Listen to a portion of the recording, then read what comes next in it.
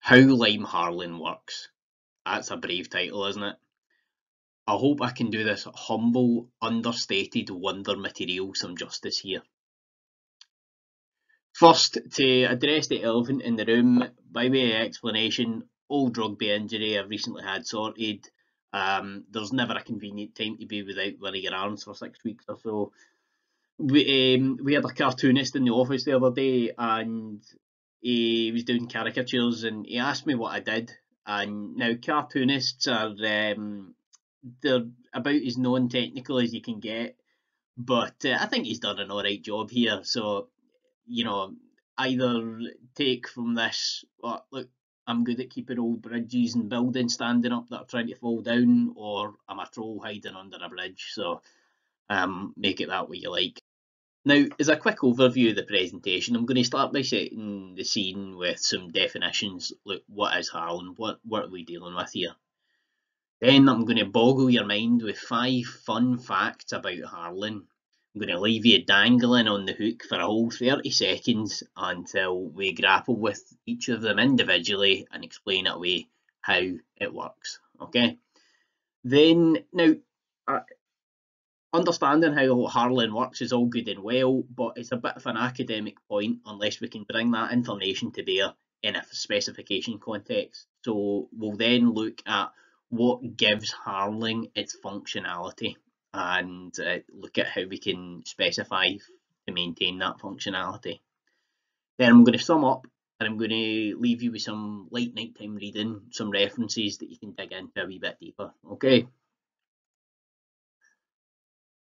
Okay, so what's Harling? Harling is a mortar that's hurled at a wall. It's one and the same as the thing as the bedding mortar, possibly mixed a bit thinner. Of the order of 10mm thick, sometimes considerably thinner, sometimes considerably thicker, and more often than not finished in a good hot mixed thick lime wash, which of measurable thickness of the order of several mil thick. Now, it's an aesthetic finish, it looks the part, but first and foremost it's always been to keep buildings dry. Now, if you take nothing else home with you other than this angry wee granny teacher, I'll be a happy man. Breathability is not measured by vapour permeability. That's a terrible way of describing how old buildings work in terms of the functional behaviour of the fabric. So I'm banging the drum here because it just doesn't seem to be getting through. So breathability, not vapour permeability. Okay. So 5 fun facts about Harling. Fact number 1. Masonry, when harrowed, dries more efficiently than the same substrate without harling. So you're looking at a 2-foot thick wall, soaking wet, and be an extra 10mm thick mortar on the outside of it, you're high and dry. What's going on here? Fact number 2. A lime harrowed surface dries faster than an open body of water under the same environmental conditions. What, are you serious? Fact number 3. Not only does Harling help dry the masonry out, it keeps it drier for longer during periods of wind-driven rain. What's going on here? Fact number 4. Lime-washed surfaces, and that includes harrowed surfaces, dry more effectively than the same substrate without lime wash. The mind boggles. Fact number 5. Whether harrowed, lime-washed, or harrowed and lime-washed, traditional hot mix lime finishes are grappling with moisture in old masonry, and in doing so, sacrificially protecting them. Alright, David, come on, some answers now, please. How it works. Masonry, when harrowed, dries more efficiently than the same substrate without harling. Okay, let's probe this a wee bit. So, we've got a 2-foot thick wall. The traditional example is a wall that had original lime surface finishes, is then removed to expose the bare masonry, and lo and behold, soaking wet. Reapply that original harling, and okay, you've made the wall a bit thicker, but you're not going to tell me an extra 10mm on a 2 foot thick wall is the difference between wet and dry. Why not just build it that wee bit thicker? So it's not by thickening the wall that this is working. Okay, well, the lime Harling's vapour permeable. Well, hold on a minute. Surely the most vapour permeable scenario is thin air. You're not going to tell me the lime Harling's more breathable than thin air. So it can't be the vapour permeability. It's the heart of the ability of lime Harling to dry the masonry fabric out is its capillary activity. Okay. Now, to probe this, we first need to set down some physical principles and behind the drying of porous materials. Okay. Now, so we've got two idealized cross sections through a porous material.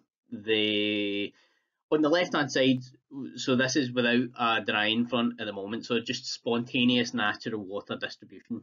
The grey bit is the solid phase, the white bit is the pore, and the blue bit is the water. Now, some physical principles. Water molecules adhere to the walls, the pore walls of wettable solids, okay? So that's molecular adhesion. Water molecules also self-cohere, so it's kind of like they're self-magnetic. So if you imagine like wee magnetic marbles that stick together, but also stick to wettable solid surfaces. So you add these two physical principles together and chuck a bucket of water on a bit of dry sandstone, and what it does is the water will try and wet as much available internal surface of the pore walls to wet as much wettable solid as it can, whilst also maintaining self-coherence. The outworking of that is the water creates a film across the available pore area. Now, at high moisture contents, that's a thick film, and yes, some pores completely fill, come completely with water. But at low moisture contents, the film becomes thinner. But as far as it can, it maintains interconnected. So you end up with this interconnected 3D web throughout the porous matrix. Okay. Add a drying front to that, like we've got over on the right hand side, and what you're doing is the drying of wet stuff's principally driven by wind speed across the surface. So this evaporation front is physically ripping away water molecules at the evaporation front. So they're mechanically removed, and that opens up a wee bit of space of wettable surface at the drying front. So the next magnetic marble, if you want the water molecule, the next guy in the queue bumps forward to wet that free surface area, and because he's self-coherent to his pal behind him, he pulls them along, and essentially the whole chain starts to move, so you get a capillary flow towards the drying front, and as more and more mass is removed, the film becomes thinner and thinner. Okay, this is the heart of the capillary drying regime. It's a very efficient way of getting water out of stuff. Okay, so water or moisture moves through porous building fabric in the liquid phase, not in the vapour phase. Let's examine the vapour phase a bit further. Okay, vapour phase. So what we've done here is we've probed an even finer cross-section on just a conjectural pore. So very much idealised for clarity, but you get the point. So on the left-hand side, we've got the inside of the building, and on the right-hand side, it's open space on the outdoors. Okay. Now, water vapour moves through diffusion, okay? And diffusion is driven by a concentration gradient. So that's inside you've got a high relative humidity, on the outside you've got very low relative humidity. So across that barrier, i.e. the wall, you have a gradient that the two gases try and equalise over a period of time. Now, a global imperative to diffuse there may be, but locally there is not. The the relative humidity within the pores of wet porous materials is practically 100%. So there is locally no imperative for the water vapour molecules to diffuse through in the vapour phase. Rather, it pays for the water vapour molecules to adhere to the walls of the porous solid and join that film that then scoot through in the liquid phase towards the drying front, drawn through by that advective process that we examined in the previous slide. Okay, now that's a very fast, very efficient for getting mass out of the porous fabric. The other thing with water vapour is as soon as the molecule of the gas bumps into a pore wall, and remember, pores are not as idealised as this, they're very tortuous, very twisted. It's essentially a certainty that the molecule of a gas will bump into the wall at some point and adhere and then move through in the liquid phase. So the whole idea of water vapour just blowing through the wall is manifest nonsense. Masonry wouldn't be a very good walling material if the wind could freely blow through. So let's just abandon this idea of vapour permeability, okay? It's a terrible description of how wet stuff dries.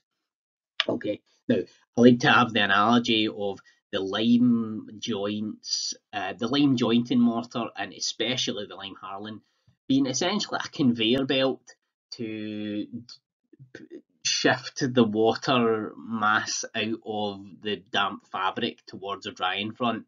The factory door is essentially the access to favourable evaporation conditions. So the wider the factory door, the more stock you can get out, and the conveyor belt speeds right up.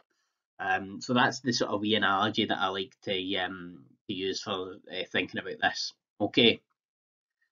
Now, fact number 2. Hopefully we've seen that water vapour is not the mode of moisture transport for the drying of damp masonry. Now, this is best demonstrated by this mind-boggling fact in number 2. So, a lime-harrowed surface dries faster than an open body of water under the same environmental conditions. That sounds like it's made up. It's not, right? So the principal driver of wet stuff in the real world is wind blowing across its surface, and that wind physically removes it, like wisps away the water molecules at the drying front. Now the in the context of an open body of water, the drying front area is the plan area. Okay, if you can make that plan area 3D, you can massively increase the total surface area, i.e. the total access to the drying front. That's you sliding those factory doors right open, and the conveyor belt can speed right up to make expeditious use of favourable evaporation conditions when they arise. So that is essentially how a lime harrowed surface dries. It's better at getting rid of water molecules than an open body of water. So it kind of kicks into touch this whole idea of vapour permeability being the way that old buildings breathe, which, as I thought, hopefully we've seen so far that that's nonsense. If that wasn't enough to kick it into touch, a practical hook on this will be that anybody that's tried to dry wet clothes indoors with, like an airing horse with the radiators on full whack, knows that it takes bloody ages, and you just end up with this like damp, humid environment, but the clothes stay wet for ages. Whereas if you put them on the washing line for an hour when it's blowing a hoolie, they get a good blow and dry right out. If you then, for scientific research purposes, of course, notwithstanding drawing a few weird looks from your neighbours, decided to erect a Gore-Tex tent around the clothesline out in the garden, you would find that Gore-Tex, highly breathable in terms of vapour permeability, Now, I've got nothing against Gore-Tex. I buy their jackets, they're great. You do sweat more in Gore-Tex than you do in open space, and that's because it's windproof. Now, the wind shields the damp substrate from the favourable evaporation conditions, i.e. that wind blowing across the surface. So it starves it of that efficient evaporation condition. And so whilst it's vapor permeability, it's windproof and it can't dry. And lo and behold, wet clothes, or in the case of buildings, wet buildings. Fact number 3, not only does Harling help dry the masonry out, it keeps it drier for longer during periods of wind-driven rain. Right, so the whole business of the capillary drying, this is where we really get into poultice mechanics here. So a fine poured material, when it's in intimate contact with a coarse poured material, you chuck a bucket of water in that, and you'll notice that the fine poured material soaks the water out of the coarse poured material, and that's a process of capillary affinity, capillary mechanics. Okay, now, so the fine poured material soaks the water out the coarse poured material. The reverse is not true. So if you had a coarse poured material on a fine poured substrate, no advective drying would be done, no capillary suction would be done. It would be a very slow process of diffusion, so that would be a useless poultice medium. But where you've got a nice capillary active fine poured material on a damp coarse poured substrate, it is soaking the water out of the substrate when it gets wet. But it also, buildings take most of the moisture from the outside.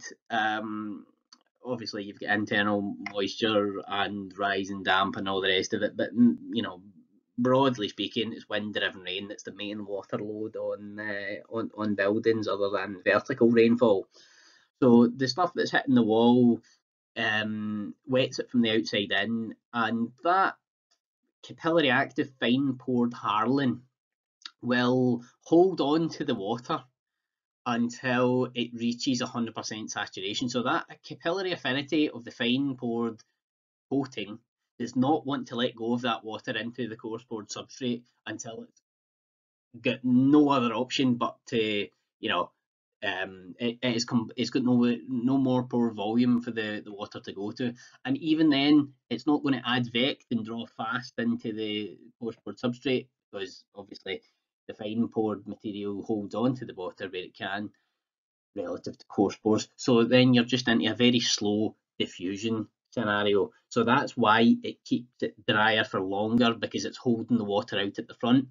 And remember, when the rain stops but the wind keeps blowing, it's drying right back out, and all that water is right at the outer surface of the building, ready to evaporate straight back into the outside. So it's a really fascinating process. Fact number 4, lime-washed surfaces, including lime-harrowed surfaces, dry more effectively than the same substrate without lime wash. Right, okay, this is getting pretty mind-boggling here, but it makes sense when you sort of think down at the physical principles that we've been through so far. So the principal driver of drying of wet stuff is wind speed across the surface, and that can be maximised by maximising the surface area. Okay, so when you think of what Harling is, Harling's a wonder material, but when you lime wash that Harling, you further enhance its ability to weatherproof the building. So what is Harling? Harling's a mortar that's harrowed at the wall. What is a mortar? A binder and aggregate. Okay, it's the binder, the lime binder, that's the microporous spongy bit, okay, that's responsible for its functionality in drying or grappling with water and all the rest of it. The aggregate is essentially filler. So say for talking sake, it's a quartz aggregate, a gritty sand or so, non-porous. That's just filler, okay? So it dilutes the capillary active spongy bit. Whereas if you then lime wash that, and lime wash is essentially just pure microporous sponge that's applied on, and it's a thick liquid, like sort of thinned Greek yogurt state. That then dries, stiffens, carbonates, and sets up that optimal pore microstructure for soaking all that water out, intimately coating all the aggregate, and essentially extrapolating the capillary active surface area at the drying front. And lo and behold, it's soaking all that water out your wall and making the best use of evaporation conditions. Okay. Fact number 5. Now, whether Harold lime washed or Harold and lime washed, traditional hot mix lime finishes are grappling with moisture and sacrificially protecting the masonry substrate in the process. So this is the real holy grail of masonry conservation here. It's the sacrificial weathering phenomenon unique to historic lime mortars. Okay, now how that works is, so it's entirely down to the poultice mechanics again. So you've got your fine poured capillary active lime coating soaking the water out of the damp coarse poured substrate, and in doing so, that the pulling the water in the liquid phase into itself, it is moving soluble salt ions that are dissolved in that water, in that moving water. And it's a very, very effective desalination technique. There's the whole business of, like, read up on the science of poulticing. It's fascinating. But so that moving water, which is mobilised by wetting and drying cycles, we're talking several times a day in some parts of Scotland, 365 days of the year, right? Over the lengthy lifetimes of traditional masonry buildings, you have incredibly pronounced salt management process here. So moving water, washing out the soluble salts, confining the harmful evaporation front, which is where that soluble salt then precipitates, creates little crystalline needles which stab the pore walls, breaking down that matrix and causing its damage. Once that's drawn away from the substrate into the lime surface coating, that's then in the sacrificial medium, which can be maintained or repaired or even replaced as and when required. Over the lengthy lifetime of these buildings, it's an incredibly pronounced, it's essentially a shelter coat. So this is, lime Harling is really the prime culmination of poulticing principles. Okay.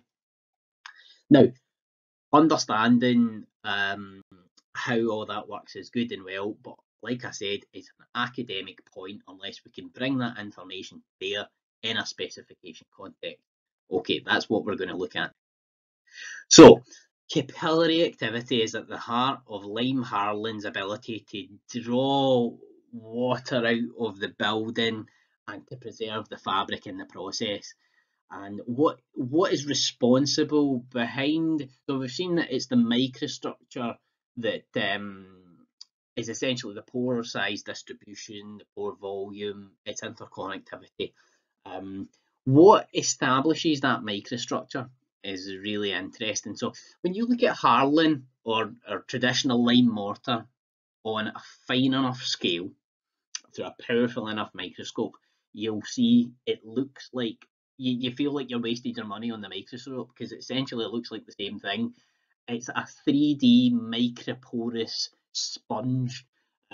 So it looks like Harling, it's just at 10,000 times or something.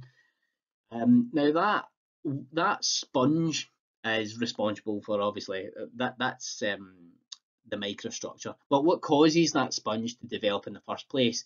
It's the mineral calcite.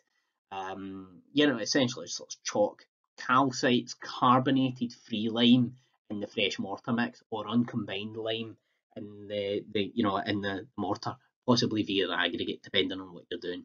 Okay, so that microporous sponge is the bit that's soaking the water out the wall, and with the moving water come the soluble salts.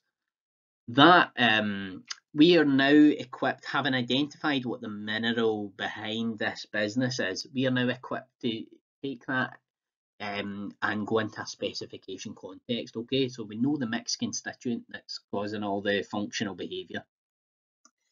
So, and now there's lime and there's lime. Okay, we're talking about the latter here.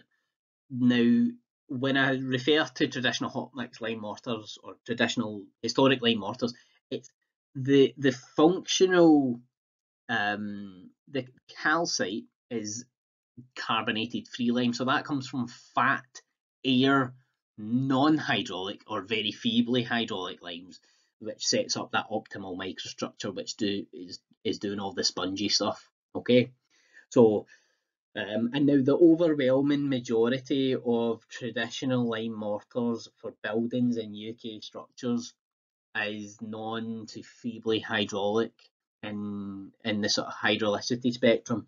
So we're talking incredibly lime rich, binder rich mixes. So in order for us to be technically compatible, our conservation mortar needs to match the mixed constituents, which sets up the physical chemistry, which creates that functionality that we've seen.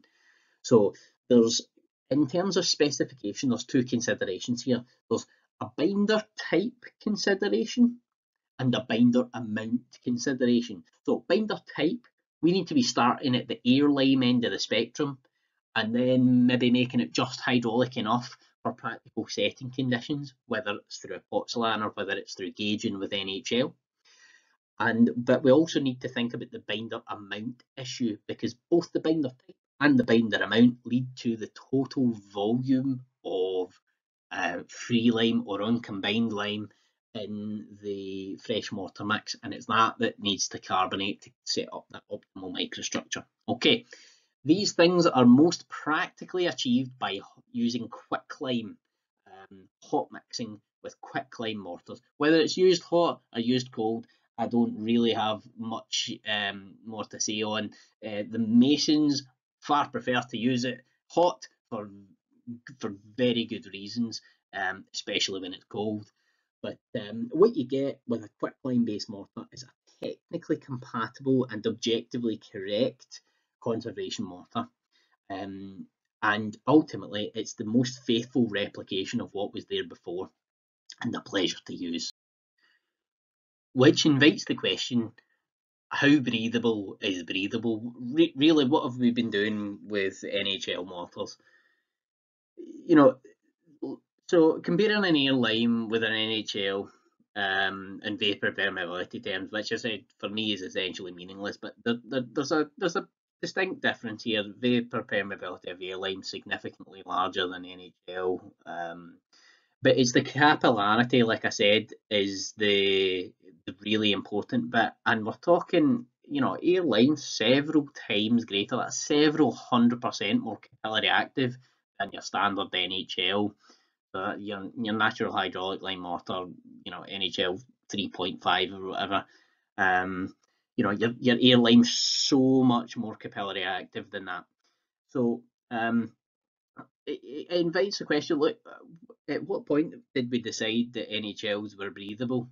The only objective compatibility credentials here are the ones taken from the historic example. So if we want to be serious about a technically compatible conservation mortar, we need to take those credentials from the historic example, not impose what we think it should be on that physical history we're dealing with. So we can't just examine an NHL and decide, okay, well, that'll be breathable and we'll score everything else by this. We need to measure these things against the historic example. Okay. Now, hopefully, I've got the point across that vapor permeability is a terrible way of describing breathability. I'm not sure if that point got through at all, but right, this is the thing that really gets on my goat more than anything at the moment, is the whole carry on about these specialist materials marketed. I thought the days of chemical damp-proof courses had died a death, but they've just cropped up in a different form, in so-called stone sealant treatments another impregnation paint on treatments to, waterproof stonemasonry, and proprietary lime mortars that, whether they're used for pointing, indent work, or surface coatings, it's infuriatingly, they're called lime mortars. They're marketed as lime mortar.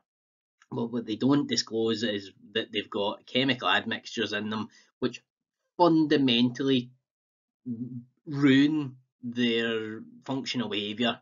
Uh, the popular admixture is an air training agent, and the water retaining agents. The outworking of these is it changes the surface chemistry of the mortar from wettable to hydrophobic, and that entirely prohibits any capillary drying that can be done through that material. So instead of a poultice, essentially you've got a plug that's smothering the surface. And yes, it is smothering the surface because, like I said, whether it's vapor open is beside the point. Vapor permeability does not describe how wet stuff dries.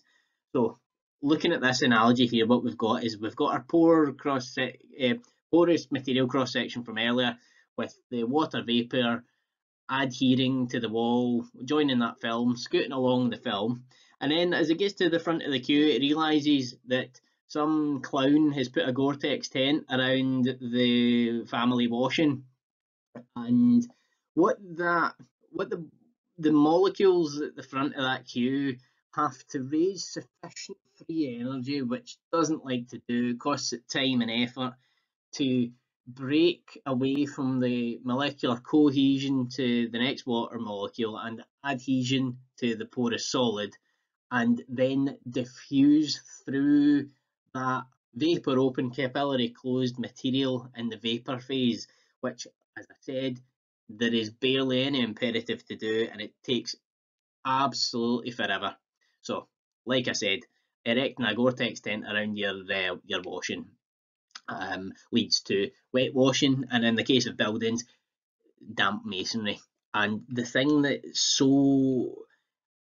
it makes me so angry about this was because it looks like lime mortar when it's in the wall, so it's difficult to see where there's fundamental incompatibilities.